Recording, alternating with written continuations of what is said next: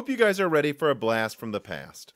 This article I'm showing is from 1 year before Zen 1 launch. It's a comprehensive breakdown by WCCF Tech about how Zen truly is poised to take on Intel in every market, in every category. Performance, efficiency, and not just a performance in multi-threaded, but performance in gaming.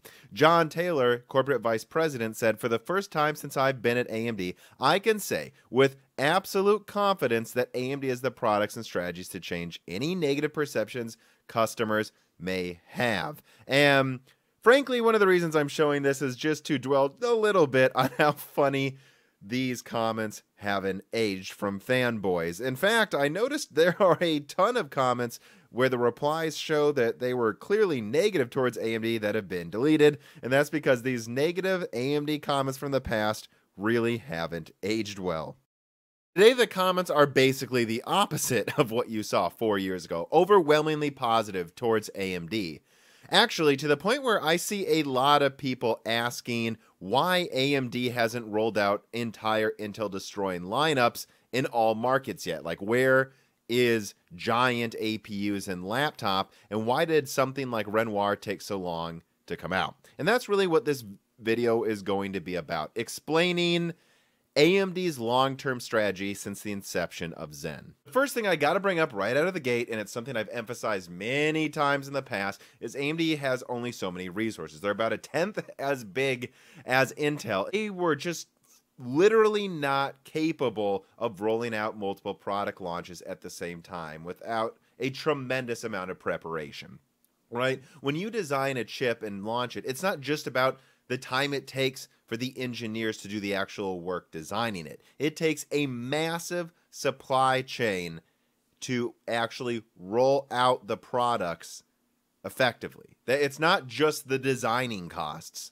It's actually everything behind it that makes the product launch effectively. And that's something Intel just has a massive leg up. Now, this is slowly changing, but any misstep made by AMD in the past could have spelled, well, bankruptcy. And this brings us to part number 2. It behooves AMD for Intel to not feel overwhelmingly threatened right away. And that's because Intel, again, especially a few years ago, had way more power to compete than I think most people realize. Yes, in my opinion, AMD's first generation Zen 1 EPYCs were overall better than Intel's Xeon lineup, but people forget that these cost nothing for Intel to make, and they can ratchet up efficiency with better binning and lower prices quite a bit from where they were back in 2017. And it's exactly what they did in laptops, on desktop, and with their Xeon lineup. So really, AMD was competitive again, but if they pressed the advantage, Intel wasn't that far behind. How do you eat an elephant? Well, one bite at a time. AMD thought long and hard and put together a strategy of surgically striking markets Intel had overlooked. First was high-performance desktop, ending the era of gamers worrying about if they should spend triple the money for double the cores. And at the same time, and rolling out harder afterwards, was EPYC, focusing on offering especially excellent embedded options. After that, AMD rolled out the rest of what was required to take the desktop market, and now they are finally marching into mobile while pressing the advantage harder in server. And AMD really is starting to press their advantage now, and you can tell because despite Zen 2 desktop processors just sweeping Amazon's bestseller list, the prices keep coming down, showing that as AMD keeps up with demand, they want to make sure they take as much market share with competitive pricing as they can right now, while Intel is behind in performance. While AMD has gained a lot of market share in the past few years, it's still a drop in the bucket. This point was really hit home hard in a recent Broken Silicon, episode 39, where I talked to a market analyst about the market share difference. You see, AMD sells about 40 million units a year versus Intel's 400 million. And when you're selling that much, when you have that much of an industrial advantage over AMD, it's basically just a fire hose where as long as Intel can move the product at cost, well, they're pretty much happy, and they can crowd AMD out if a price war is triggered. They're not industrially competitive at 50 million units a year I'm estimating in the cloud market, for example, Intel's probably selling 28 core scalable processors for $400 a piece, 85% off, 1K price. And these people need to keep their businesses running. AMD doesn't have enough volume to supply them, and Intel doesn't want to lose that market either.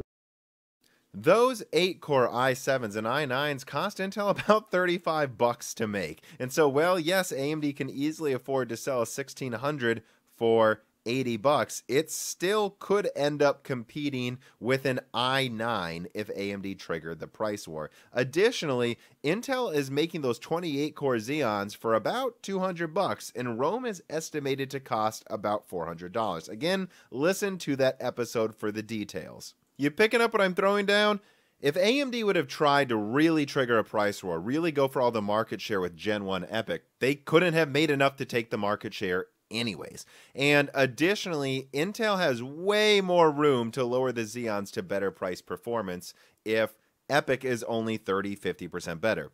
Now, things are starting to change though. Rome, I would say, is over twice as good as those 28-core Xeons. And so, even though it's double the price, they could almost compete in a price war if they had enough capacity, which AMD is working really hard on, and things should continue to change in AMD's favor near the end of this year. If AMD can get Zen 3 out in server, which I'll get to that if later, if they can, I do think it's going to be a bigger increase in their server chip performance over Rome than Ice Lake server will be over what Intel has right now. So if AMD can get their server chips to be, maybe cost twice as much to make, but be maybe 2.5 times better than even their Ice Lake server chips, that's when AMD can really start considering a price war.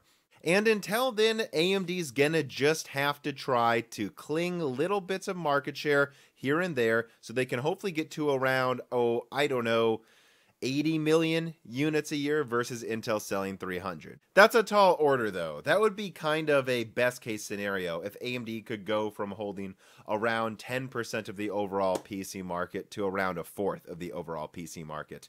Right now they hold about 15% of laptop, 5% of server, and 18% of desktop.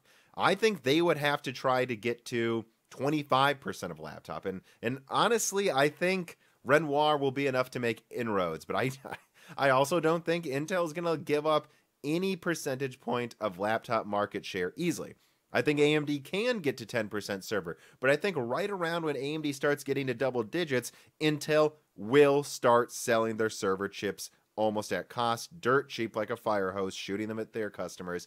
And you're already starting to see this with the new lineup being drastically cheaper than the previous one from Intel. And when it comes to desktop, I think AMD might actually be able to get this. Maybe they can get to 50% desktop market share. But the point is, this isn't going to be easy. But if AMD were going to do it, how would they? Well, I guess I do have some updates to what AMD has coming down the pipeline as well. So let's get to what I've got from some sources. Do note that this isn't meant to be a comprehensive look at AMD's roadmap over the next 2 years. These are merely updates to leaks I've already put out. If you want to know what other things I've leaked, you'll have to watch my other videos and listen to my other podcasts. Anyways, supposedly new Threadripper products are still coming. Anyone remembers there were rumors of an 8-channel platform, and that's what AMD has coming with 16 cores. Yes, 16 core Threadrippers, 32 cores, and 64 cores. And these are meant to be not for the gamer renderer people, but for the people that need a lot of I/O, PCIe lanes, and memory bandwidth. Additionally, 7nm plus, what I call Cezanne, although that's not the official name, is still on track. And specifically, some die space was sacrificed. It was made a bit bigger so that they could build it so it scales with more power and better cooling linearly. That tells me this is really meant for more embedded or laptop products that will be docked. Again, I think this is going to be some big Surface product, but there is a bigger APU coming as well that is not meant to be constrained by thermal or power. AMD's mega APUs are coming. Additionally, I do have an update for Zen 3, unfortunately. It's likely to miss a full 2020 launch. I saw several product roadmaps that did not show Zen 3 in 2020, although I did point out to my source that it wasn't showing all the professional products, meaning I think they may try to get out Zen 3 Epic at the very end of Zen 4, but they're going to probably delay everything else due to what's going on with the virus out there. However, I do think there will be select product launches for Zen 3 this year, and frankly, I don't think AMD really cares. Notice how I said they're launching a more powerful Threadripper that's based on Zen 2, but then they're delaying Zen 3. To me, this tells me they may start diverting Zen 2 Epic chips into Threadripper that are more efficient and have all 8 memory channels while they start rolling out Zen 3 to the professional markets. And then, of course, Zen 4, this might use AVX 512. It's not necessarily confirmed that Zen 4 will, but AVX 512 is planned by 2022, and it won't be in Zen 3. And then, of course, Zen 4 right now is planned to have a 7nm I/O die. So, yeah, a lot of random updates I have for you guys, and the major point of me sharing this now is this. Every successive Zen launch has been more and more staggered, and I really do not see that changing with Zen 3. But I think consumers can take solace in the fact that if Zen 3 is more staggered and more relegated to specific markets at first, that's not going to stop AMD from bringing out more and more cool Zen 2 products and other Zen architecture products. AMD has a smorgasbord of Zen architectures right now that have specific cost advantages that can be applied to different markets. So again, if you see Zen 3 come out to the professional market and you're like, why aren't these on desktop? Or you see a big Zen 3 APU come out of nowhere for someone and you go, why can't I get this on desktop? It's like AMD will have something keeping them competitive in all markets right now. It just might not be all the same architectures. And then when it comes to the same architectures, note that TSMC's family of 7nm nodes, you have N7, N7P, N7 Plus, and N6, all allow for easy porting of architectures between them. So it wouldn't surprise me if we saw Zen 3 roll out on multiple nodes. I mean, heck, we already know from that Cezanne leak that Zen 2 will be on 7nm EUV, well, it's already on 7nm non-EUV.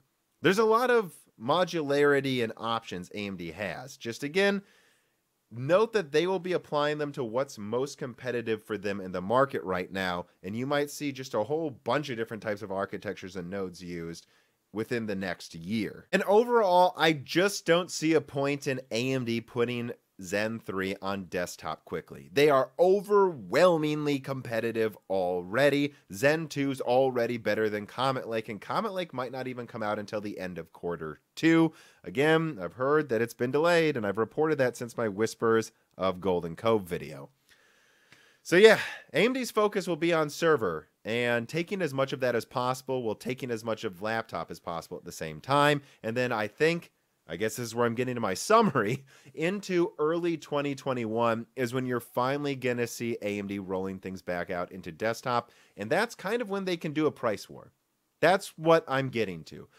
All of this is leading to what I believe will be a price war mid-2021, because that's when AMD should just have about enough market share, just have about enough capacity, and just have enough of a technology advantage to really, really push their luck. The goal, if I was AMD, would be if I want a price war, to get it rolling out half a year before Golden Cove comes out and really just try to take as much market share as possible before the end of 2021. Because once Golden Cove comes out, once we have Alder Lake, I think you're going to see Intel start being much more competitive again. Maybe not as good, right? Maybe not as good as AMD's Zen 3 or Zen 4, but not half as good.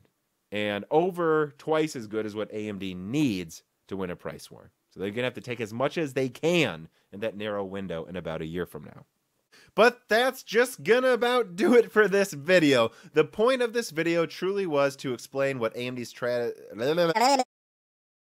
But that's gonna just about do it for this video. The point of this video was to explain AMD's 4 to 8 year strategy with Zen, taking little parts of the market at a time until they can climb into a position where they can finally trigger the price war and take as much market share in that price war as they can before Intel swings back in 2022.